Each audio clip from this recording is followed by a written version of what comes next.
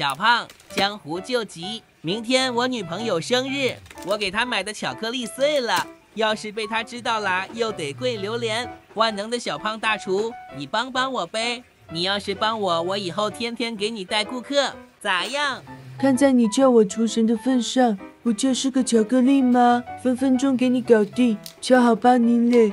生活需要仪式感吗？谈恋爱更需要仪式感，这个我懂。先来掰个巧克力，跟我一样喜欢听巧克力声的评论区扣，我爱吃巧克力。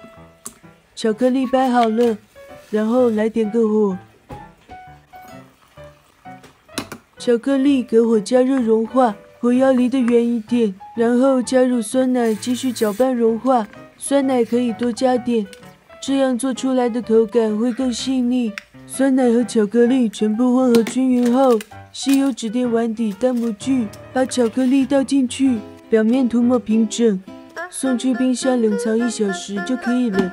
这个是我又加了点酸奶之后的样子，酸奶加的越多，巧克力颜色越浅，口感也越软滑细腻。